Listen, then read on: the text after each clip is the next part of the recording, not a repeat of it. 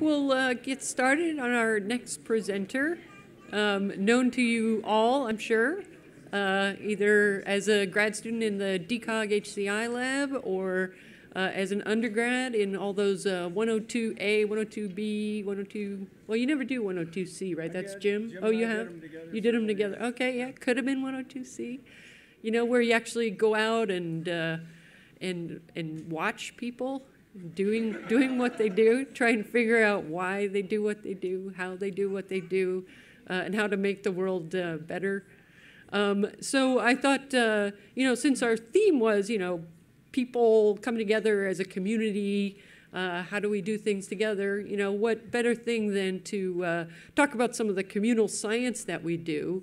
And actually this next project is about a kind of creature that's very social. And so without further ado, I give you Ed Hutchins and Chris Johnson's team of scientists and their Dophin Cognition project.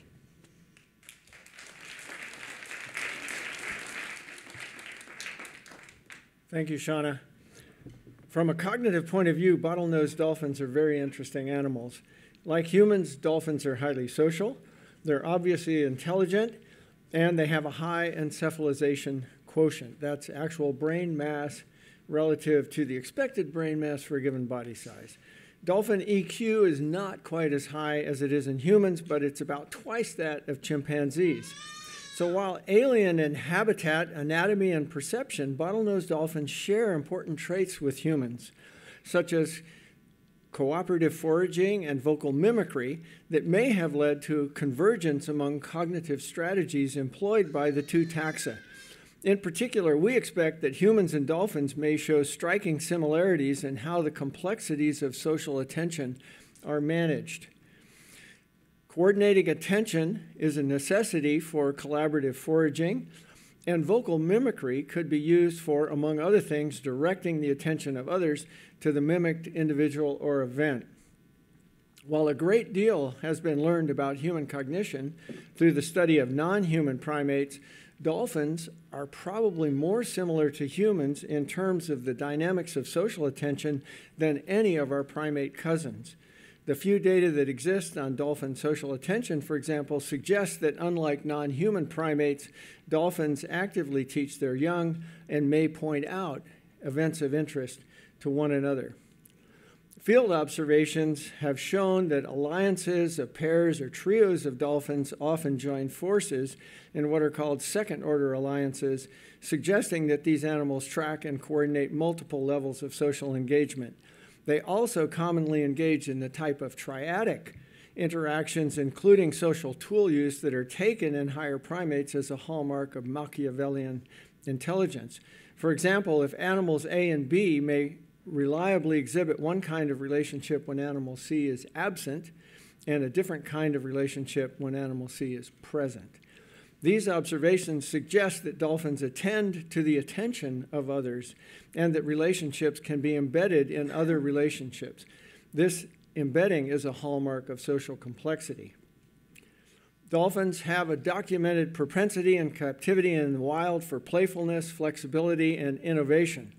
For example, both dolphins and humans surf, while non-human primates do not. I have been taking these lessons myself for more than 50 years, and I've come to believe that from the dolphin point of view, humans are kind of getting the hang of surfing, but they're still pretty lame. It would be really great to know what is happening in those big dolphin brains while they're engaged in those interesting socio-cognitive activities. Alas, we really don't know, and this is likely to remain a mystery for some time. But there's a lot of really good cognitive science to be done by documenting what dolphins actually do with those big brains. Studying dolphins may look like fun, but it's not easy. This is our friend Denise Herzing, who studies Atlantic spotted dolphins in the Bahamas. The anatomical and lifestyle differences between dolphins and humans make studying dolphins very difficult.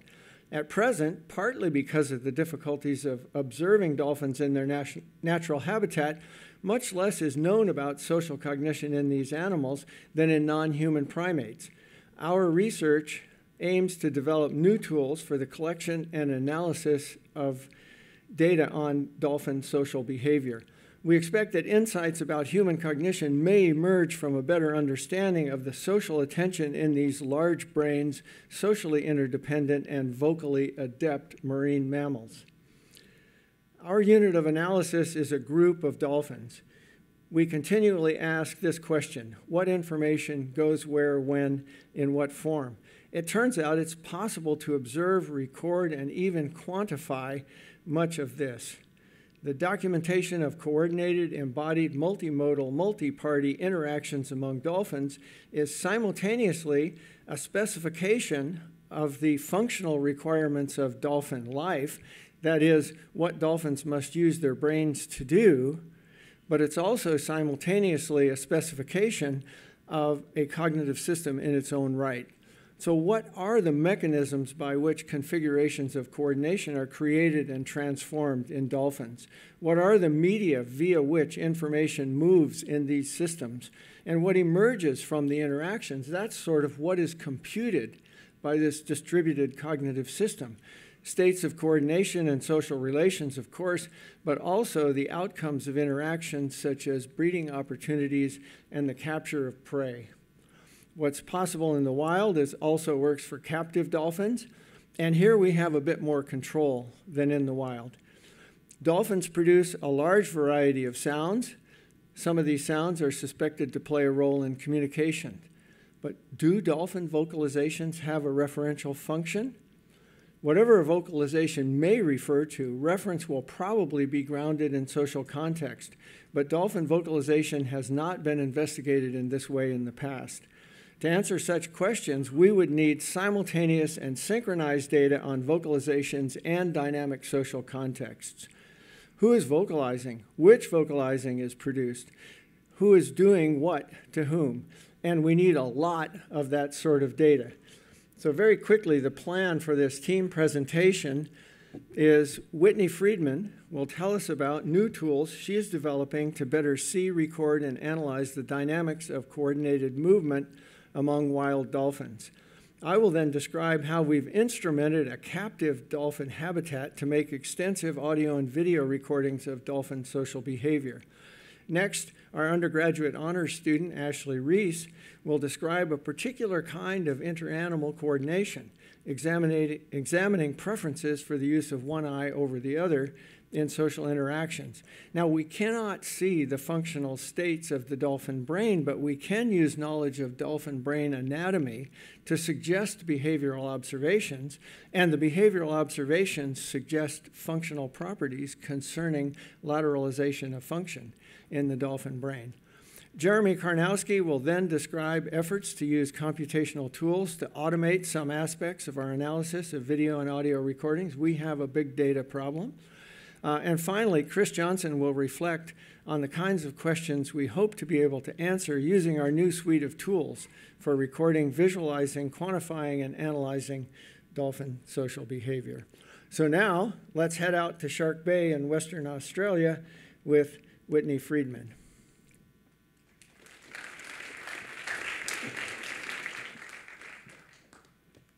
Thank you, Ed.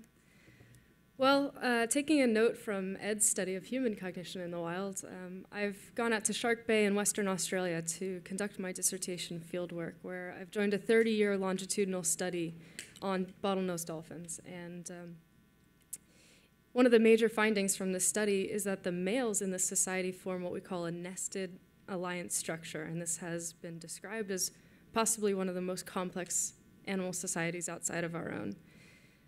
So at the first order of alliance formation, pairs and trios of males work together to capture and consort individual females during the mating season. These associations, some of these associations have been seen to last over 20 years. But in addition to belonging to a first order alliance, most males also belong to a larger group, a second order alliance of 4 to 14 individuals. These groups also work together to steal and defend females from other males in these giant competitions. But like the first order, some associations can be stable for over 20 years. We just saw a group last field season, 2013, that was first photographed in 1989, They were still competing last year. But they show some really interesting differences in terms of their relatedness and size. Now, if that wasn't enough, these males are also grouping up in what we call a third order of alliance formation. So that's when two second-order alliances work together to steal or defend a female from another second-order alliance. So here's two second-order alliances up here, the Crockers and the Primas. These are my focal groups. And occasionally what we see is that they work together in competition against other second-order alliances, like these guys, the Wow crowd. These are the most recently discovered and the least well understood of the orders of alliances. Now, in 30 years, the researchers have done a really incredible job of describing the associations among the dolphins and their relationships, as well as the social structure that they form. But as Ed alluded to, it's really difficult to study the interactions among the dolphins, and that's because they occur underwater and we don't. So, but of course, that's what we want to look at. And in particular, this study looks at a class of interaction called social coordination.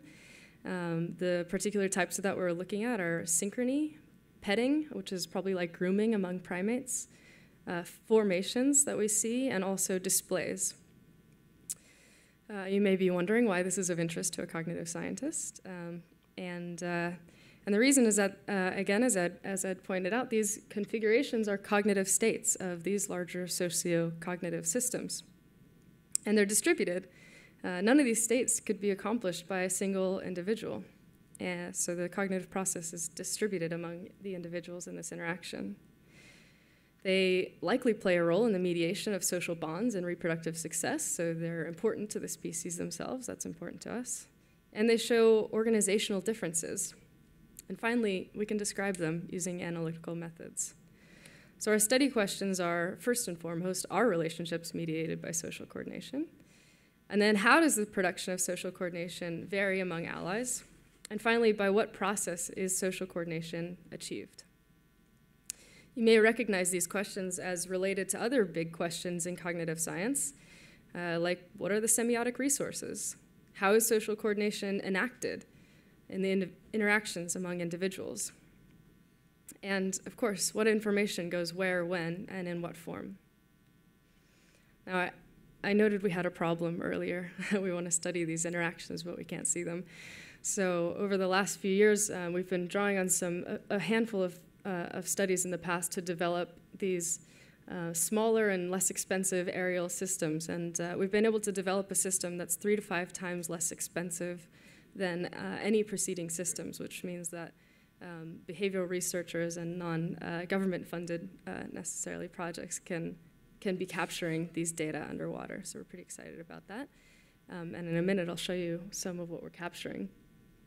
In the last 2 years in particular, I've collected over 140 hours of focal follows on those 15 males that I showed you earlier, the Crockers and the Primas.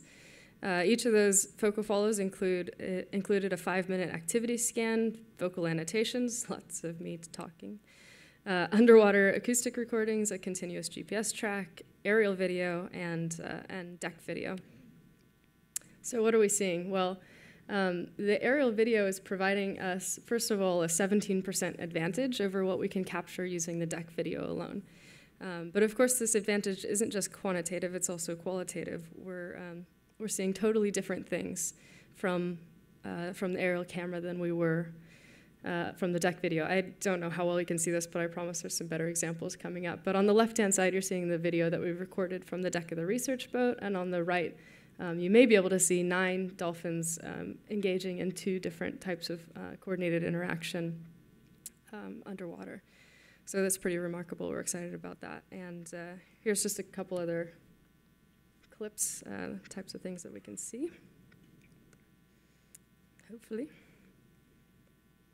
Okay, or on this one. Okay, so this is a male alliance, a trio that's consorting a single female. She's the one at the point of that interaction. That was a direction change, and they're in formation. So we want to know more about how those interactions are negotiated among the individuals. To get at that, we're doing kind of a threefold type of analysis, and so the first one is using video analysis. I'm working with a really incredible team of undergraduates. to identify social coordination events and to look at the distribution of those events by behavioral context and by group composition, as well as the sequential organization of these events. We're also working together to use methods like computer vision and information metrics to first track and identify the dolphins, and then to look at the dynamics of those dolphins and quantify these social coordination events. Oh, sorry, there's quantifying social coordination events, and yes, okay, we already got there. And finally, again, working with a great team of UCSD undergraduates, we're doing acoustic analysis to detect acoustic events that may be happening concurrently, or maybe not, with these social coordination events, to look at their timing and production. And just really quick, what you're seeing up here is a spectrogram. It's a representation of the audio data where the time is on the x-axis and the frequency is on the y-axis, and the intensity of the vocalization is represented by the amplitude of the vocalization is represented by the intensity of the lines that you see. So we're using these 3 different methods, again, to look at our study questions and the larger question to which these contribute, what information goes where, when, and in what form. I have a lot of people to thank, but I'll let the next person go ahead.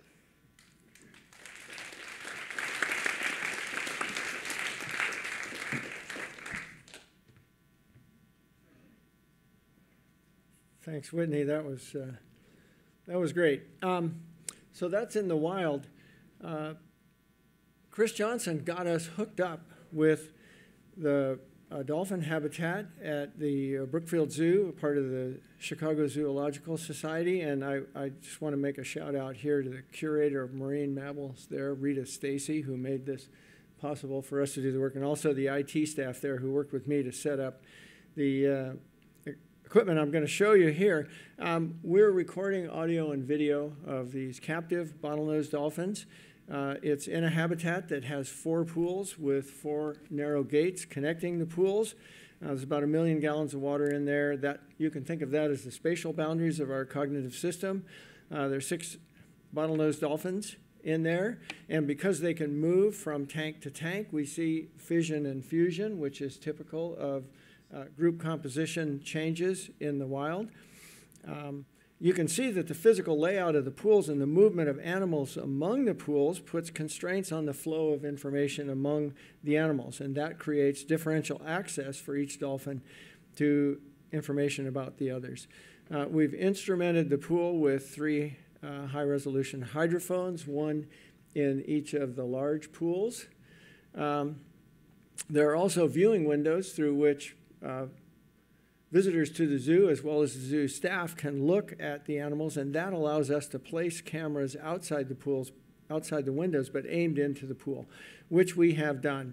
So we have instrumented this habitat with 13 video cameras. So here's 2 lengthwise views. We have 2 specific gate views, 2 other cross views. So here's our coverage of the main pool. The little black triangles are blind spots. We have pretty good coverage. And we use that to measure where the dolphins are, and that's critical because location determines what kinds of information can pass from one dolphin to another.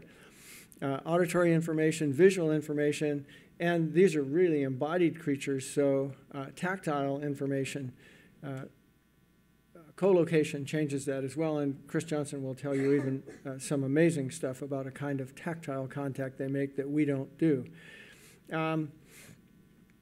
In the back pools, we have an additional 7 cameras, and that gives us good coverage of the entire habitat. This is sort of what our video display, we have a live link there at times. This creates a huge trove of data. Those 13 video feeds we've been recording 8 hours a day, basically for 14 months. I estimated that at a little over 40,000 hours of video. So you need lots of undergrads. Well, we have lots of undergrads, but it turns out that we also need to use some computational techniques to filter the data for the good stuff. That's moments that might merit the attention of an expert human. So one thing that we did, this is a simple thing I did fairly early on, is a computer vision program that looks at, here's just looking at 4 windows, and you see down below 4 timelines. This, by the way, is in a video analysis application called Chronovis that was created by one of Jim's recent PhD graduates, a guy named Adam Faust. It's a really terrific tool. But what we're seeing up here is, we can see as our timeline moves along, we're just plotting in this window how much activity there is in the window, so we can tell when dolphins are present. And so that's just a way to start to manage the complexities of having so much data. I want to turn this over now to Ashley Reese, who will tell us about visual preferences. And, oh, I should say, these dolphins circle the tank often in pairs or groups. And Ashley's question is, do they have a preference for their circling partners or anything else about circling behavior? And if we're lucky. Thank you for that introduction. So I'm studying visual preferences and circling behavior, as Professor Hutchins said. So vision in bottlenose dolphins is pretty different than in humans. One of the main things is their eyes are located on the sides of their head, so laterally, whereas in humans we see facing forward. So one of the advantages when their eyes are located laterally is that they can see 340 degrees around them, so both in front and behind their bodies. And another difference between how human brains are connected to their eyes and how dolphin brains are is that in bottlenose dolphins, each eye sends signals only to one hemisphere. And then within that, the corpus callosum, which connects both hemispheres, is actually smaller in bottlenose dolphins relative to other mammals of that brain size. And so that kind of suggests that maybe there's some sort of lateralization in vision in bottlenose dolphins. So previous studies have kind of looked at this idea of lateralized vision. And so one of the studies showed the dolphins unfamiliar objects that they had never seen before, and those dolphins tended to look at those objects with their right eye. Another study showed a group of dolphins strangers that they'd never seen before, and then also familiar humans, like the trainers, and they found that the dolphins used their left eye to look at these humans. So while these studies are great and they give us some sense that maybe there's a preference for using one eye over another, they presented these dolphins with stimuli. And so I wanted to look at a more observational study, and so my research question for my thesis was, how do dolphins use their eyes in social contexts when they swim together, and how they use their eyes when they look at each other? So I studied the dolphins over 26 days using the video recordings that were set up, and I looked at them in the morning. And so that's an example of a group configuration that I was looking at. And so what I recorded was who the dolphin was, which visual field and eye they were using, their body orientation. So the dolphin in front, for example, is inverted. And then their spatial position in the tank. So where they are they next to the wall in the tank? Where they are in relation to each other, are they above or below? And so the dolphin in front that's inverted, actually, its right eye, the other two dolphins are in its right visual field.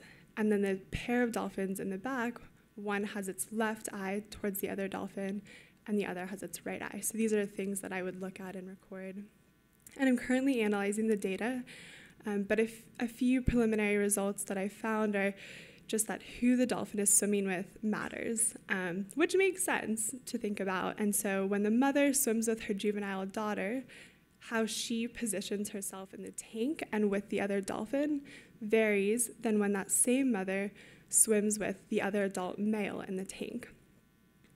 And so again, how might visual access vary by their position in the tank? And so are they against the wall? And how, like, what other dolphins can they see when they're swimming in the tank? And so my study looked at how dolphins use their eyes when they swim together in a tank at the Brookfield Zoo, but it would also be interesting to extend this study about eye preference in other social contexts. So when they're aroused, when they're chasing each other, or when a group of males is courting a female, questions like that.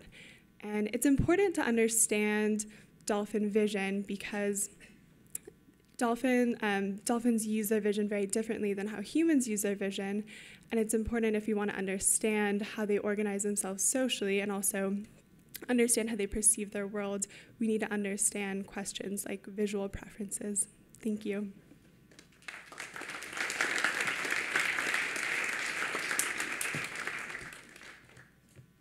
Thanks, Ashley. That was great.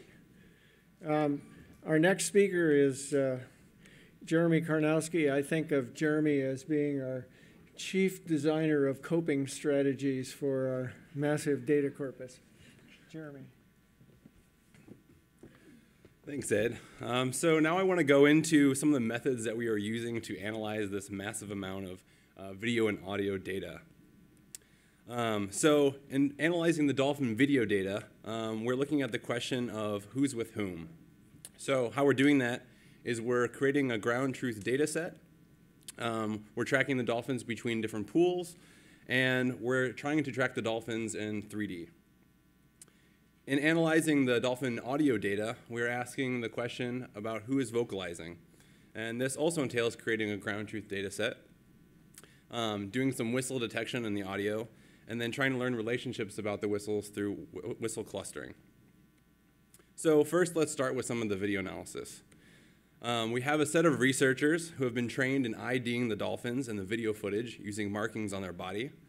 Using these identities, they record when these individuals transfer between pools and give a ground truth for the changes in dolphin configurations.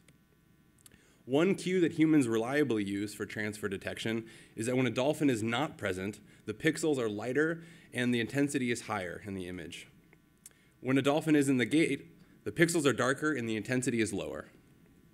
So to do this in an automatic way, we can define a region of interest and chart pixel intensities over time. You'll notice from the 10 minutes that we used, every time a dolphin goes into the gate, the intensity drops and a potential crossing is detected.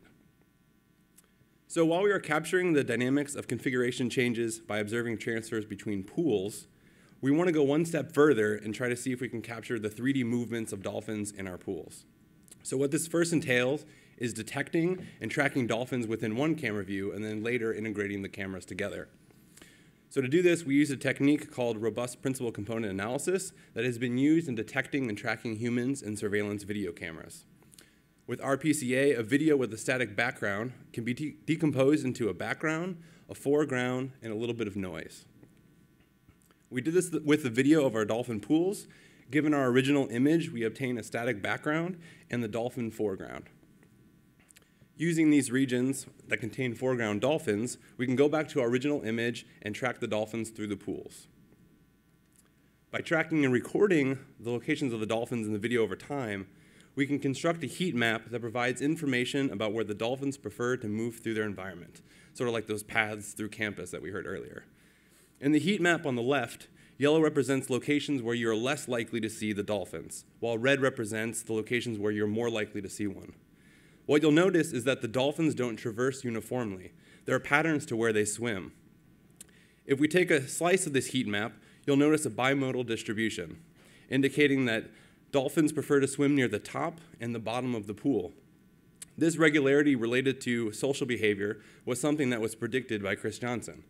And I think working with biologists with big data is definitely something we need to do, and you just can't do data by itself. So now we'll go into some of the methods that we're using for audio analysis. So dolphins make a wide range of vocalizations. A common way to view vocalizations is produce a spectrogram. The x-axis represents time, while the y-axis represents the frequencies that are present in the sound. Many colors can be used, but here red indicates the amplitude of the frequency. The most widely studied vocalization, the whistle, is a frequency-modulated sound. When shown in a spectrogram, it produces a line or a contour over time. It is thought that for whistles, the contour contains the relevant information to the dolphins. One particular type of vocalization that has been most widely studied is the signature whistle. The signature whistle is defined as an individually distinctive, stereotyped whistle that is often the most predominant whistle type produced by an individual bottlenose dolphin. For instance, as you can see, one study showed that when sounds A, B, C, and D were recorded, they were made by distinct individuals. But while 80 to 90% of the time, a signature whistle is made by its signator, The other dolphins sometimes use this sound. In general, we are interested with when and how these copies are used. My specific question, though, is whether we can determine the identity of the vocalizer based on the variation between individual vocalizers. One recent study collected evidence that when a dolphin mimics another signature whistle, there are enough differences that we might be able to use those differences to determine the identity of the dolphin. So here are two different sounds.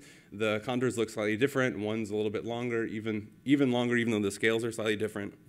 This study, though, only had 12 whistle copy events. We'll need a lot more instances of that if we want to automatically detect these differences. Each dolphin in our community also has a signature whistle, and these are good examples of them. We use trained observers to detect and recognize the different signature whistles in our population, and then annotate those whistles in the audio. This provides a ground truth data set with which we can test our automated methods. Our automated methods start with detecting whistles. This is work I'm doing with Carmen Dijkstra. She was here in the UCSD Cognitive Science program and is now in a machine learning program, graduate program in Scandinavia. There are different methods for detecting whistles in the audio. This difference between deciding what's your signal and what's your noise. One method that we are investigating focuses on the pieces that we don't want, the noise, and removing those aspects of the audio. This is how we are currently doing it. So given 3 channels of audio, we take one channel of audio and we have our noisy audio segment. We can then filter that audio and subtract off the average intensity over time. Then we threshold the spectrogram and obtain a set of audio segments where there were detected sounds.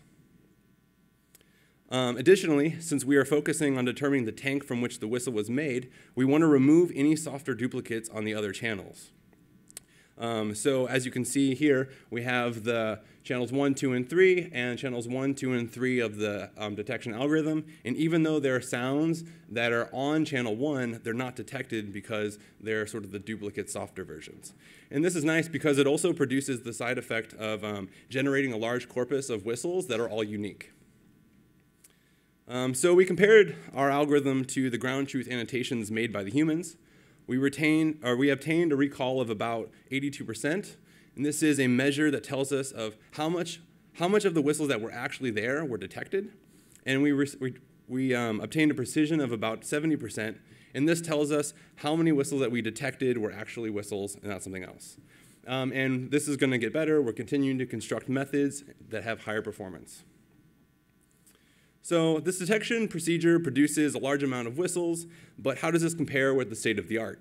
As technology improves, researchers are able to accumulate larger and larger data sets with whistle numbers in the thousands. The largest study that I found was the Sarasota Dolphin Project, which studies vocalizations in the wild. They have a collection of over 204 and 23 minutes of audio hand-coded, so that's where those undergrads come in. This process is very time-consuming, and it took over 25 years to do, and it produced a data set of over 10,000 whistles. So I recently used our detection algorithm on 2 weeks' worth of data, and we obtained a data set of over 20,000 whistles. And as we do this with our 14 months of data, this is only going to grow.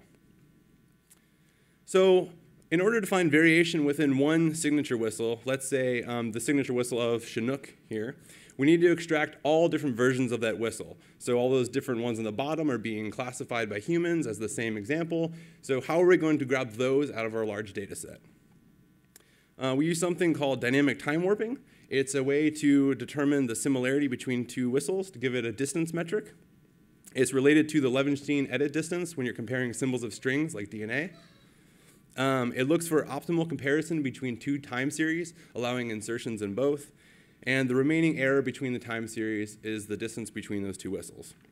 So for instance, here you have 2 whistles. They've been aligned, and then you can see that these are pretty similar. So we did this with our data set. We took some known examples of Chinook whistles, and we compared them against all of those other whistles that we found to get a set of Chinook whistles. So in numbers, that means we reduced that giant set of over 20,000 whistles down to 1,320 versions of Chinook-like whistles. And you'll notice that number is already very similar to the large data sets that contain all of whistles in a study. So we want to find features in those whistles that help us distinguish subtypes of the Chinook whistle. A histogram of one feature, the maximum frequency of the whistle, produces a multimodal distribution. So if we take whistles from different parts of those distributions and plot them so that their maximum frequency is aligned, we obtain a visualization of some of the different versions of Chinook's whistles, which align with some of the findings of the biologists, so that helps us out a little bit. Our hypothesis is that these different whistle versions are produced by different dolphins. In order to test this, we'll be finding moments in time when these versions of the whistles are made. Some of those moments might be when a dolphin is alone in a tank by itself, which gives us a very clear indication that that is this very specific dolphin that made that sound. And we expect to find that those different versions are matched with different individuals. But, of course, this might not be the case. There are definitely different versions of the sound, but it might also be that these different versions are related to social situations or activities that are going on in the tank. And by looking at moments before, during, and after those sounds are made, we could determine if that's the case. This would still be a great advance to the field because nothing is known about signature whistle variations, about how signature whistle variations are used, and it's going to be pretty exciting coming this summer. So, thanks.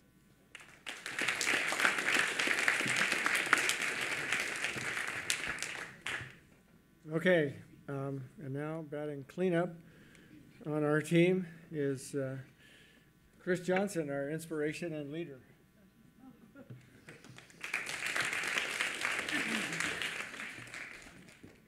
Oh, thanks, Ed.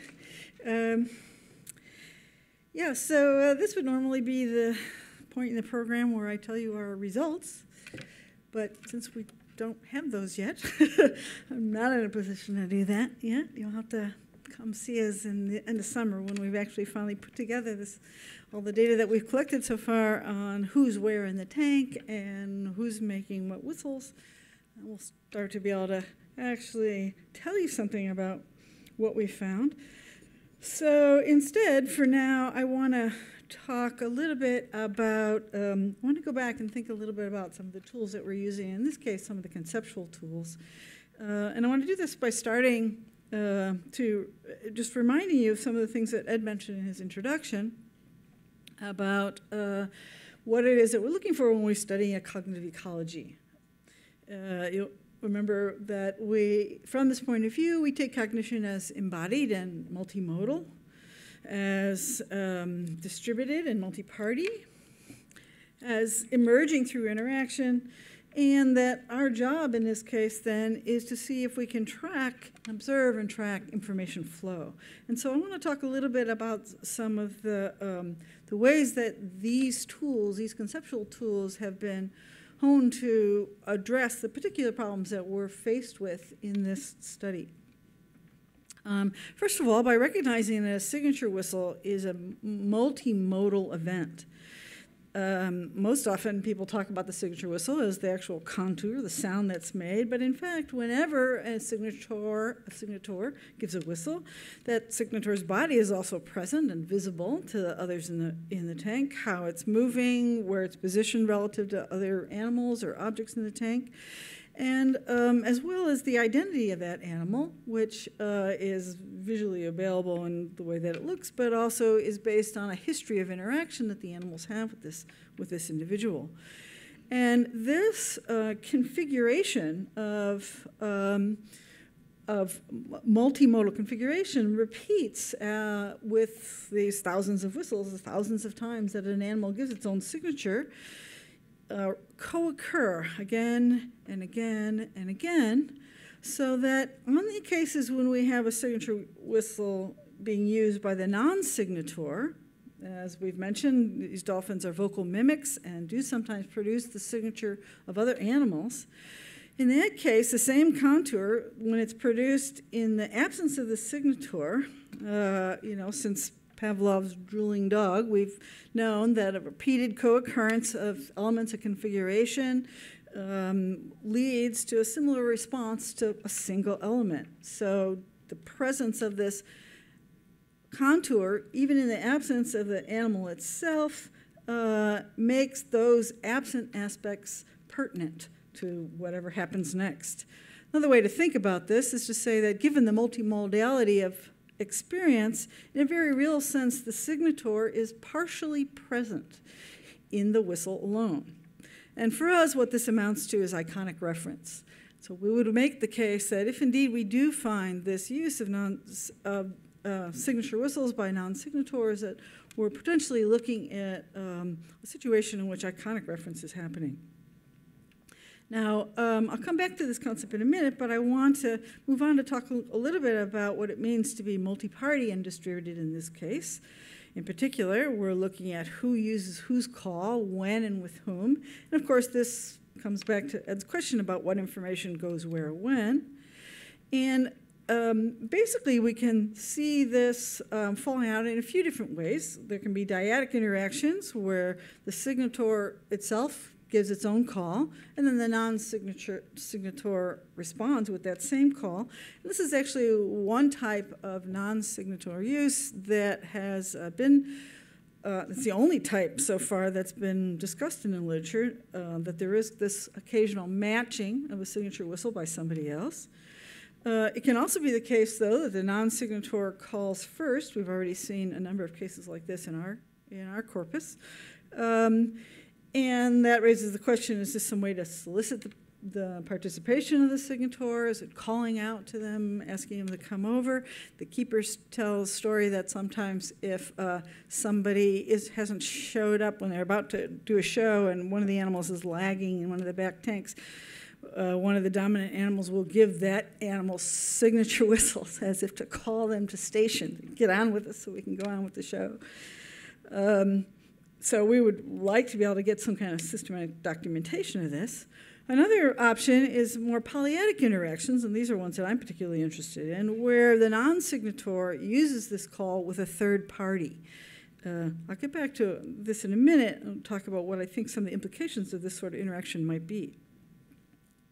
But I want to talk about, since we're thinking of this in terms of a cognitive ecology, I think it's a good policy to always to go back to nature and to think about what the socio-ecology of the animals themselves is, so that we can make sure that we're approaching this problem in a way that's relevant to the problems that they face in their real lives.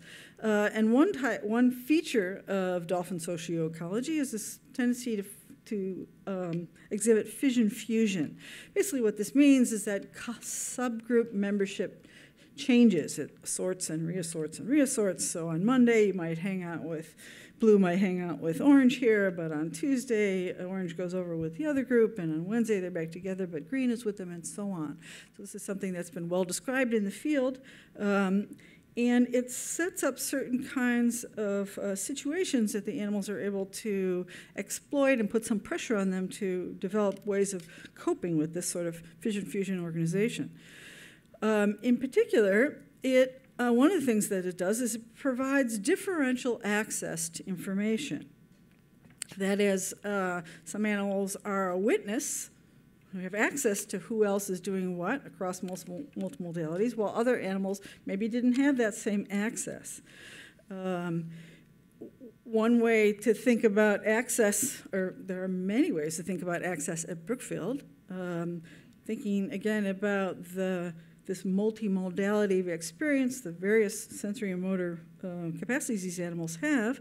We can look at this ecology in terms of what kind of passive listening access the animals have, being able to hear one another's sounds, visual access, whether they can see one another, sonar access, their ability to echolocate. The sonar beam comes out of their forehead. They can direct that at one another to determine the location and content of a particular object or animate object, as well as tactile access, where they actually can touch. And these different kinds of access vary across the different parts of the tank. So passive listening, for instance, we assume pretty much happens everywhere. That is because the water is contiguous throughout these 4 tanks. Most of the time, probably any sound made in the back tank can be heard in the adjacent tanks and even out in the front tank, for instance, although these differences in shading here are meant to to indicate how much softer the sound may get as it moves from tank to tank.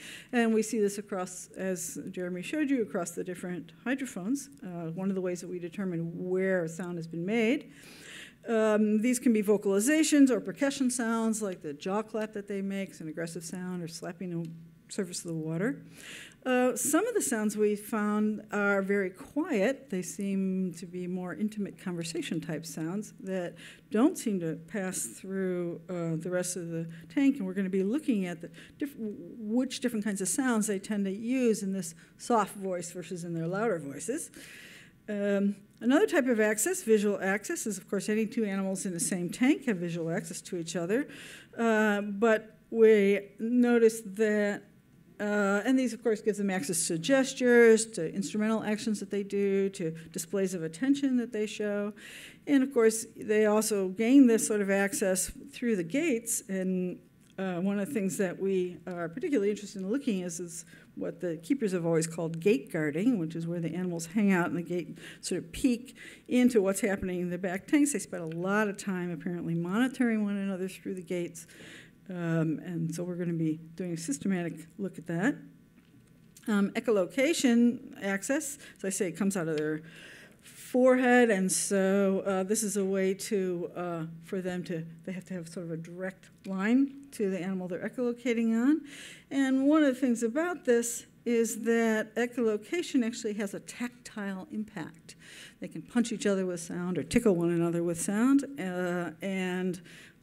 so the closer they are, some of these sounds can reach 200 decibels. I've been hit by 200 decibels of sound. It's not fun. But they do this sometimes in fun and sometimes in aggressive contexts. So that's another type of access they can get. And of course, another type of tactile access is actually touching bodies. So with all these different kinds of access in mind, this notion of what it is to witness, we'll see, is specific to the kind of modality that you're talking about. In addition, we're interested in the idea of not only of witnessing an event, but also of witnessing witnesses to an event. Who sees, who's seeing, who see what, or who, I guess.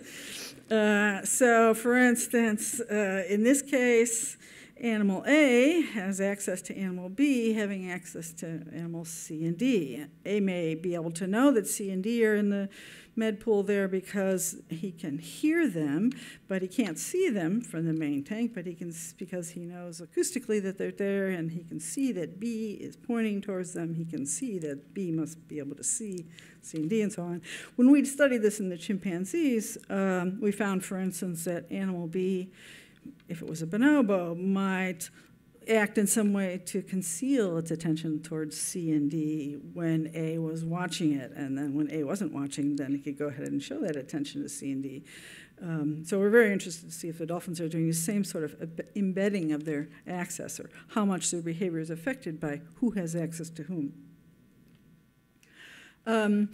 So this idea of differential access to information, as I just hinted, impacts also on the way they alter their behavior. So they act in certain ways that gain them access.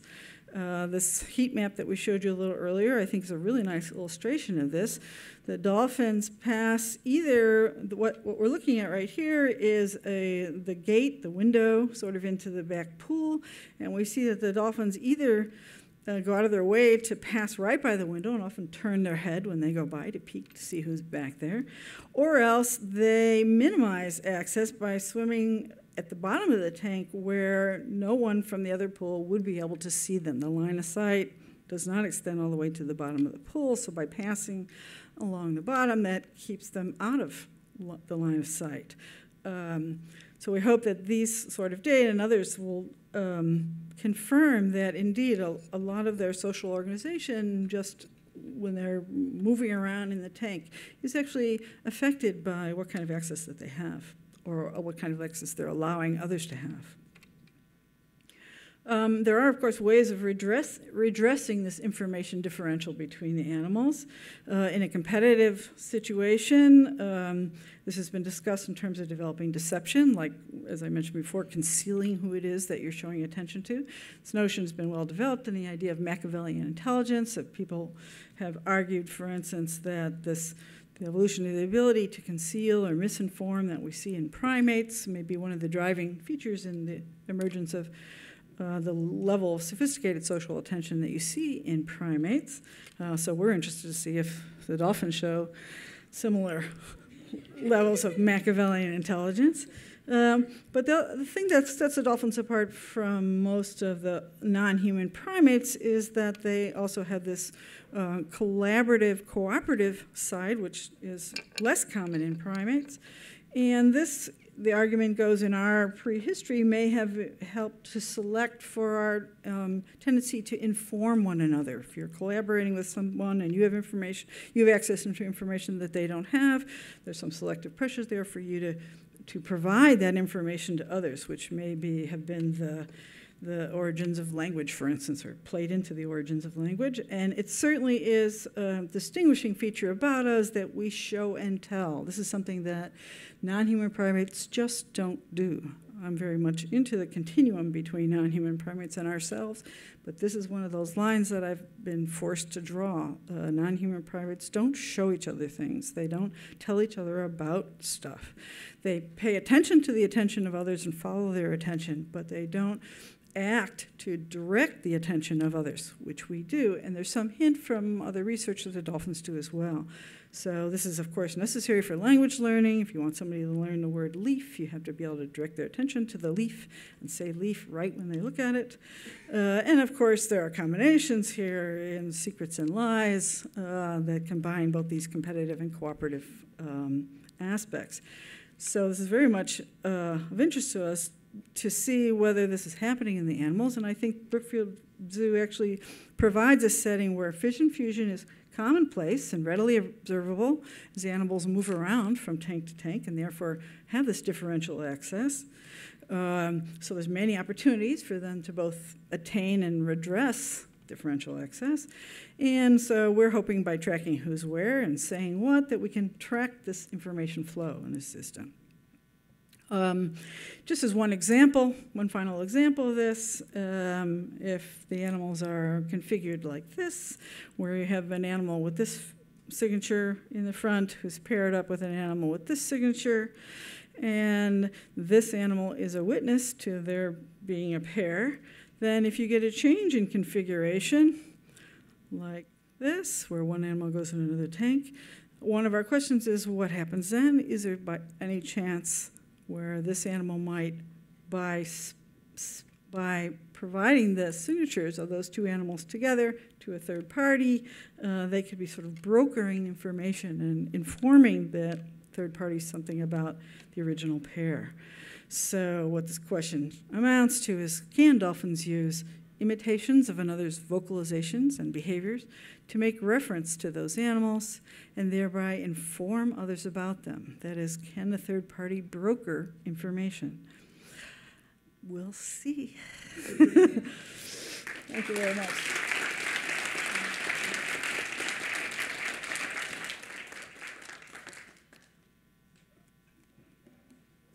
Do we have time for questions? I'm torn. You know, Gilles was encouraging us to have more time for questions, but the previous presentation went so far over that I think 1 would be the maximum and 0 is probably even a better number because Jim Holland and Don Norman have important things to say to us. So I would like to say, if you have a question for anybody on the Dolphin team, catch us during the reception, and let's just turn this over to Jim, I think, and then Don.